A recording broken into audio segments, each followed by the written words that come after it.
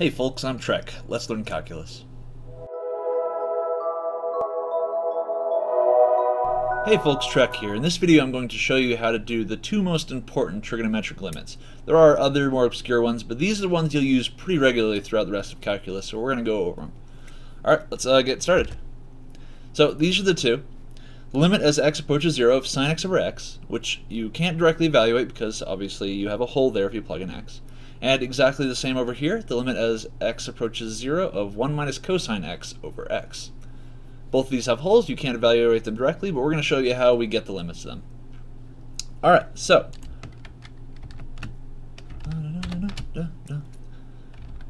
Alright, so we're going to start with sine of x over x.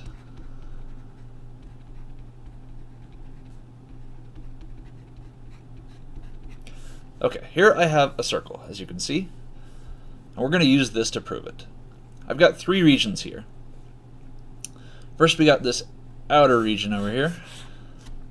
The whole sector here. I'm going to call this region A. And then we've got this triangle here, this blue, green, black triangle. I'm going to call this region B. And then lastly we've got this blue, orange, black sector here. I'm going to call this region C. As you can see, A is always greater than B is always greater than C.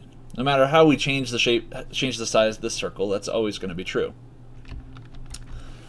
So, the area of A is greater than or equal to the area of B is greater than or equal to the area of C. This is something that should be obvious from the geometry of this shape here. So, what is the area of these three different regions? Well, our big region, area A, its area is equal to 1/2 times 1 squared times our angle, which we're going to use the variable x in this case.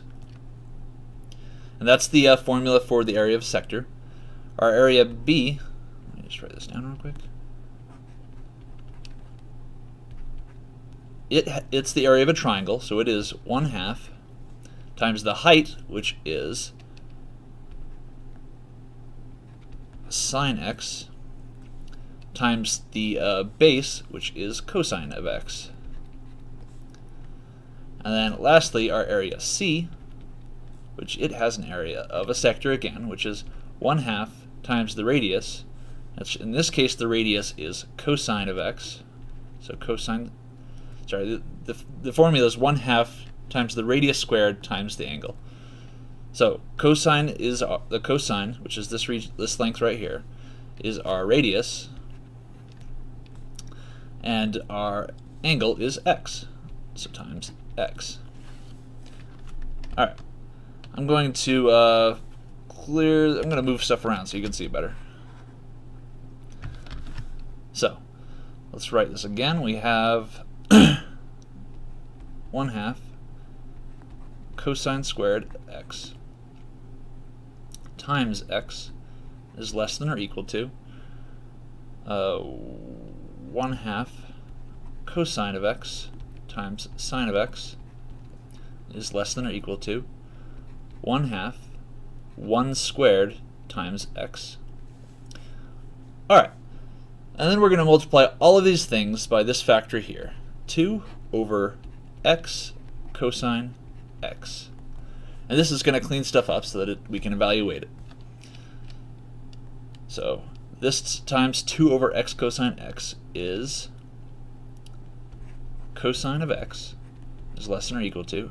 Over here we clear out the 1/2, we get rid of the cosine, and we end up with sine of x over x. And then over here we lose the 1/2, we lose the x's, and we end up with 1 over cosine of x. Alright, so hopefully you've guessed it. We're about to use the squeeze theorem for the first time. We're going to show you, this is like example of how to use squeeze theorem to prove something that we need to know. So we have three functions. We've shown that they are, our smallest one is smaller than our middle one, and our biggest one is always bigger than our middle one. And this is the right conditions for using the squeeze theorem. And we need to know the limits of this function and this function, which we do. If we take the limit of all three, cosine of x as x approaches 0 is less than or equal to the limit as x approaches 0 of sine x over x is less than or equal to the limit of 1 over cosine of x as x approaches 0. We can evaluate the first and last ones, but we don't know the middle one because that's kind of the point. Well, this one's easy. We could just plug in 0, and cosine of 0 is 1. I'm just going to put marks here. And over here, if we can also just plug in 0 here. 1 over cosine of 0 is, again, 1. And now we can just use the squeeze theorem.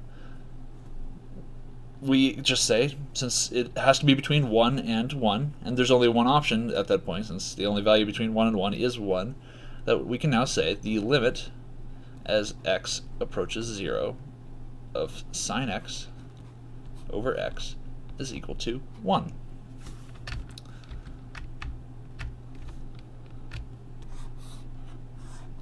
And there's the proof for that particular limit. All right, good. Now let's try the other one. The other one we're actually going to use the limit we just found to prove. So we want to know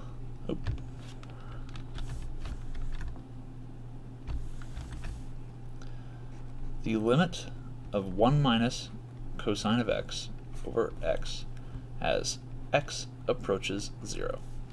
All right, so first thing we're going to do is we're going to multiply by 1 plus cosine of x over 1 plus cosine of x.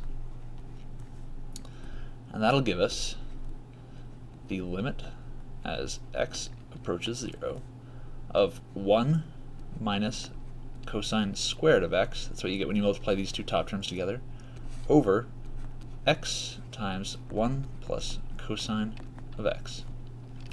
Now, if you know your trig identities, the top should be familiar to you.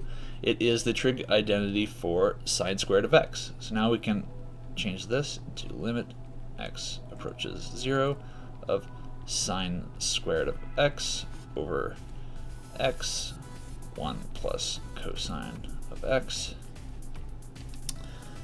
And you should notice instantly a relationship here, which we can split it out. Limit of x goes to 0 of sine x over x times the limit. And again, you can split limits out like this. It's totally fine. It's basically a linear operator. What's left? Sine x over 1 plus cosine x. Okay. One last step. We can successfully evaluate all of our limits now. Since we know this one is 1. This one over here, all we have to do is plug in 0 since it's now safe. Sine of 0 is 0, and 1 plus cosine of 0 is 2. So 0 over 2. 1 times 0 over 2 is 0. And that's our answer. Alright. Hey y'all, I want to thank you all for watching my videos. If you are enjoying them, please like and subscribe. I would love to keep creating them, and your support really means a lot. Today's shout-outs go to Practical Engineering, who is this sort of up-and-coming great visualizer of engineering experiments. He basically puts together little projects, talks about the physics and the science behind them, and shows you how they work. And his content is amazing. Next up, kind of random, I have Sergeant Mark IV, who mods the original Doom, as in 1990, father of all shooter games, and he fully features them and fully features Doom and brings it up to snuff with modern games and gives it this amazing and glorious testosterone-filled new life to it. So check that out if you want to see his content. He's still active in modding it today and continuing to add the features.